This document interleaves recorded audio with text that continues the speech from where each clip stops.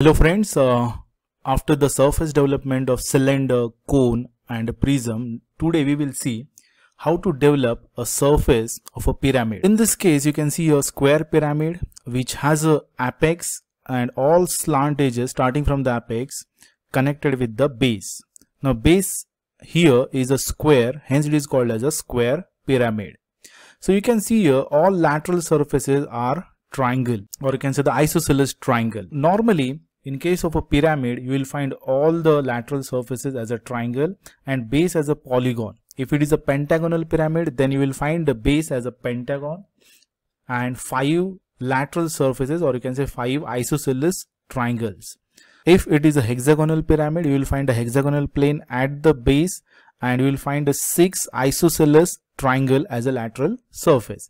Even in the animation, you can see when you develop a lateral surface of the square prism, you will find a 4 triangular faces over here, 1, 2, 3 and 4, okay, for the square pyramid. Likewise, for the pentagon, you will find a 5 lateral surfaces. For the hexagon, you will find a 6 lateral surfaces. So let's start with the problem. Draw the development of lateral surface of hexagonal pyramid having a base side is equal to 40 mm and axis side 90 mm, keeping one side parallel to the VP. We have already understood the concept of keeping side parallel to the VP or resting on corner, resting on a base side in the square prism problem. So here there are two configurations you can see. Now this configuration is resting on corner, okay, and this configuration is resting on side. So this is also called as a keeping one of the side parallel to the VP, and in this case you can say side perpendicular to the VP. So when you say parallel to the VP means parallel to the XY line, and when you say perpendicular to the VP then perpendicular to the XY line. So there are two conditions, resting on corner and resting on side. Out of that, in our question they mention side parallel to the VP. So in first case, side is parallel to the VP, it means parallel to the XY line. So we will proceed with the first case. So according to that, we will start with the top view. Now we are going to draw top view as a hexagon. Here we are going to draw a hexagon using a circle method. So first we will draw a circle of radius 40 mm because base side of the hexagon is 40 mm. So here radius is equal to the side of base is equal to the 40 mm. Now consider horizontal diameter line of the drawn circle and first center as a 1 and distance equal to the radius in a compass. Draw an arc in such a way that it will cut on both sides of the center 1. Repeat the same procedure with the center number 4. Draw an arc having a distance equal to the radius and cut it on both sides. So you will get 1, 2, 3 and 4 points of intersection. Now name all those points in a sequence.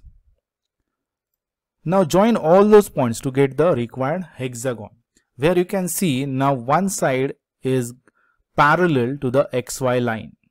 So now in the next step, project all the points up to the XY line and only project the center line up to the given height, that is 90 mm. Now join all the projectors with the O dash, that is apex of the pyramid. As we have already discussed in the prism, when observer observing this top view from this side, okay, to get the front view, then 1, 2, 3, 4, this much area is visible to the observer.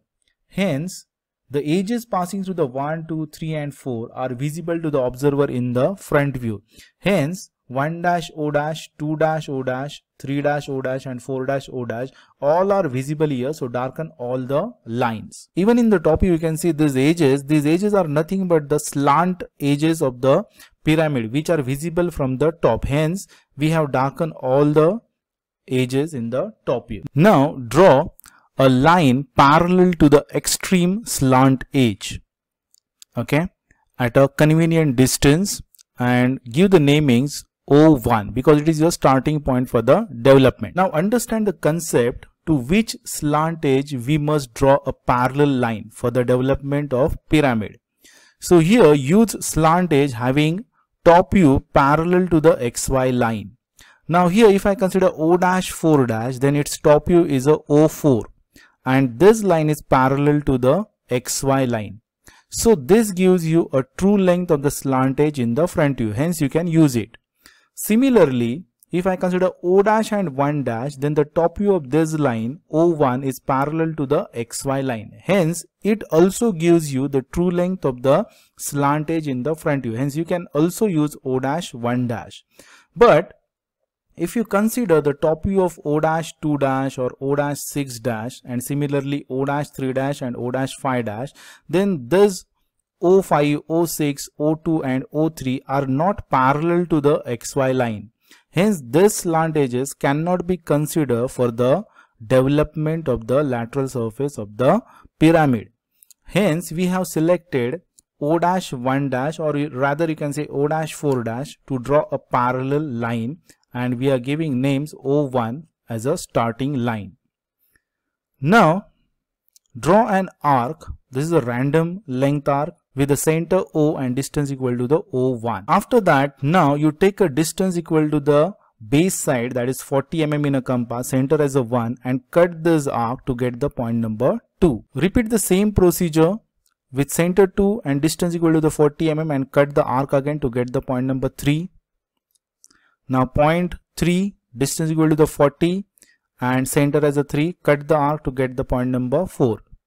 Repeat the same procedure to get the point number 5. Now center is a 5 and distance equal to the again side is equal to 40 mm. Cut the arc to get the point number 6. Similarly, you plot the point number 1 with center as a 6 and distance equal to the 40 mm. So here you will get all the points starting with the 1 and end at a 1. Because in the development, it is assumed that the pyramid is rolled over a flat surface for one complete rotation. So it starts with the 1 and after one rotation, it ends with the 1. So we have all the points now. So now join all the points with the darkened lines, because all these edges are nothing but the slant edges, and it indicates the folded marks also. So hence all the lines must be joined from the apex to the respective points and darken all of them. Now, as a pyramid, it always has a base like a polygon, and polygon is always having a straight edges.